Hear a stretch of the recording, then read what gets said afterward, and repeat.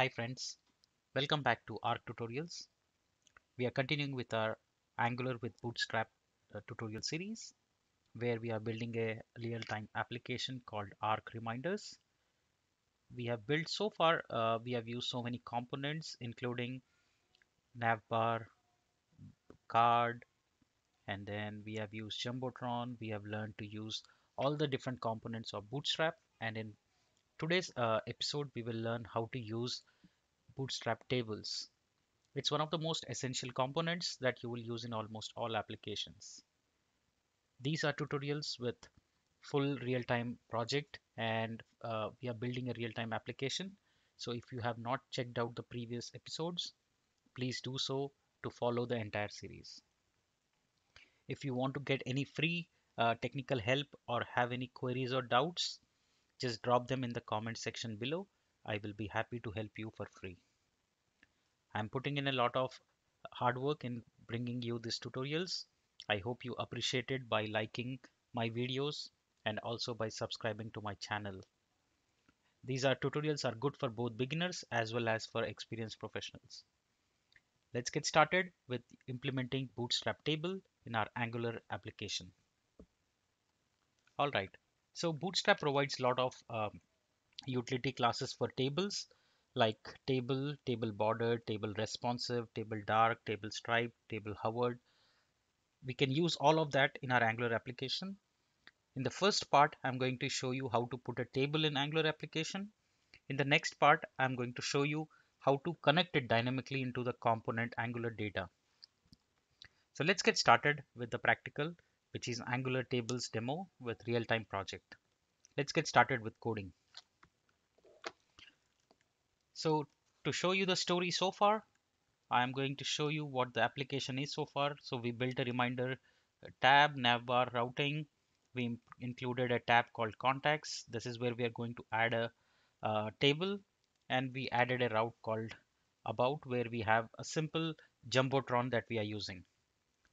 Now in this tutorial, like I said, we are going to implement Bootstrap tables.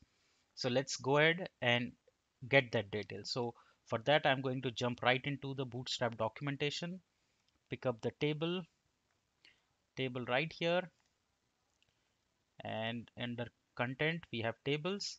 So I'm going to just take up any random table for now to get things started, but we will keep building on it with dynamic data.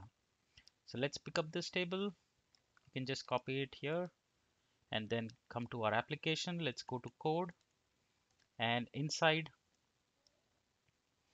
All right, so inside the contacts, I'm going to go to the HTML, copy that table, paste it here.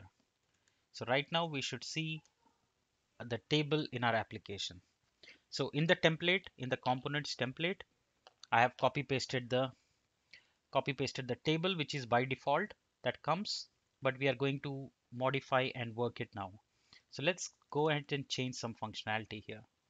So first you see this is called table dark. I'm going to make it table light.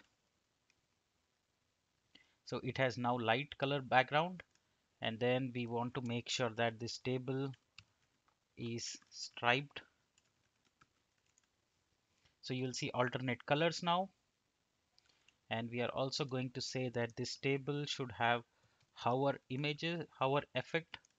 So on mouse over, now you see these are on mouse over the hover effect, right? So let's go ahead and change it here again. This is another table, we don't need that. We are working currently with one table. So we have one table which has hover, so I'm going to copy few rows to show you that it really works. So we have this now table which is on hover, we have it. Now if you want us to add border, we'll say table border. Okay, so for table border table, we'll go here and say table bordered. That's the keyword. So now again back to our application. Now we see that it has the borders that we want. So far it looks good. So far it does what we want, but we are going to add some more details to it, and then we will build on it. So let's So this is how we can incorporate any Bootstrap table right into Angular application. So let's jazzify it a little bit by adding some details like heading, etc., which are utility classes. So let's add. So I'm going to just for easy purpose, I'm going to copy it from the reminders for now. But you get an idea that how to add that. So that's important. Just copy pasting the header and the new button. So now you should see that we got my contacts and then we got a add new button also. So similarly for reminders, we have add new reminder. For contacts, we have add new. So this way we are making the page look pretty much similar. So usually we'll have a first name, last name, then I'm going to say birthday, anniversary, contact phone number, etc. So we can add multiple columns to this. I'm going to convert this into a dynamic table in next episode. For now, you should get an idea of how it would be. So let's do one last thing. Now, if you open and if you minimize this, you would see that this fits in a responsive, right? So I'm going to make it table responsive and the div.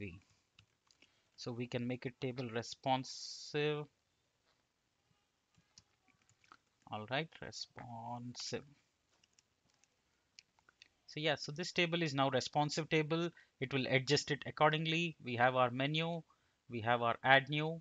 So in the next episode, I'm going to make it a dynamic um, data. Right now it is static data, but this was the first introduction at using the table in our application. Now that we know it, I'm going to make it a dynamic table in our next tutorial. Stay tuned for that. Again, if you have any doubts, any queries, please drop them in the comment section below. I will be happy to help you for free. Also, we are going to cover model windows where we will use add new functionality, and that is where we'll use model window. Next up is connecting dynamic data into the table. So stay tuned for that.